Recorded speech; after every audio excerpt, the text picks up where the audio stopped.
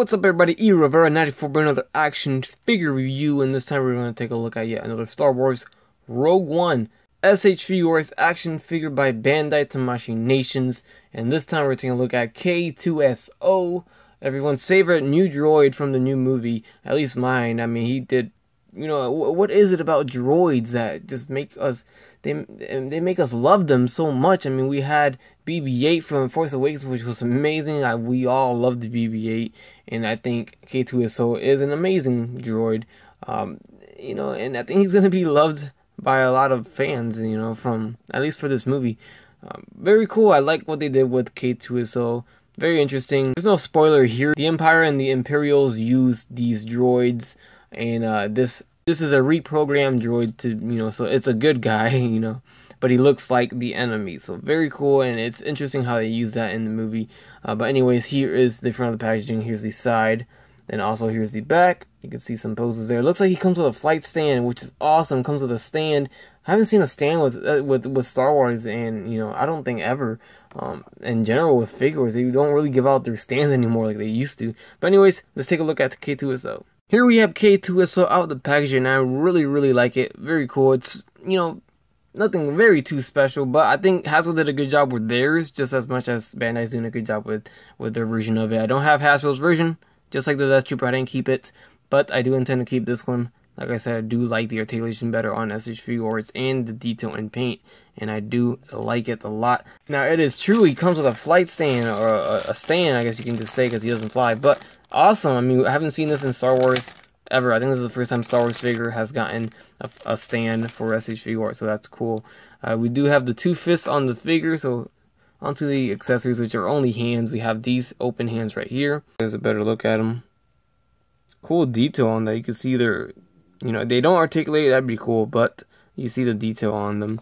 And then we do have these hands. It looks like you can hold something with these hands. They look like the fists, but they're not the same. These look like you hold something in a hand. Those are fists. You can tell the difference because the fingers are more curled in on the ones that are on the figure. As for K-2SO, there's a closer look at him. You can see his face sculpt. Very cool. I like how they did it. They did a good job. Nice detail there. Nice paint. You can see the Imperial logo there. There is the other side. Oh, we thought, see how skinny he is. He doesn't really need to stand to stand up. He can stand on his own. You can see he's standing on his own. So it's cool that we got that. We can use that for someone else like Jango Fett or something, or someone that flies. So very cool. Onto the articulation of the figure, we have the head goes left and right.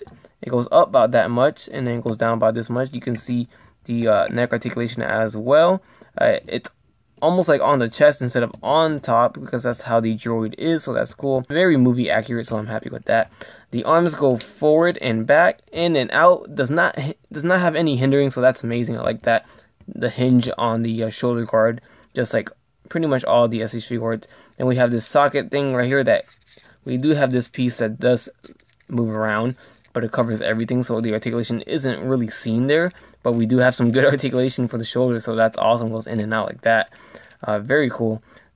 Single jointed elbows that bend a little bit more than what 90 degrees would, so that's cool. There is a hinge and a swivel at the wrist, diaphragm joint that moves around this much, so that's good motion there. The waist doesn't swivel, but you don't really need that. Legs go forward a lot, so that's awesome. Back in and out about this much, that's cool too. We do have a little bit of a thigh swivel there. Single jointed knees that bend about this much, so a little bit more than what we're used to for single joints. And then the ankles go forward and back, ankle pivot, and toe articulation. Really cool articulation for a droid. There you have it, guys. That concludes my review on K-2SO. Fairly short review, not much to say about him because he doesn't come with much. But what else can you say? It's K-2SO, it's a droid, and I think they did a good job on him. I like it. I like it a lot. And it's pretty much all you can ask for what a droid figure could be like. And for this droid from the movie, I think it's came out great. I like the details, the paint, and the articulation on the figure. Even the eyes, I don't know if I showed it, but the eyes are fantastic too.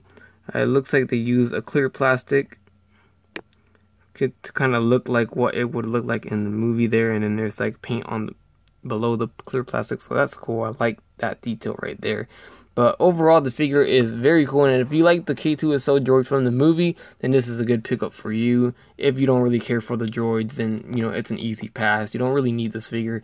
But if you're a fan of the movie and this character, then go ahead and pick it up. I say this is better than the Hasbro version, which was pretty cool. And the Hasbro version is taller than this one, because Hasbro is always a little bit taller in scale than Bandai SH Figuarts. But that's pretty much for everything.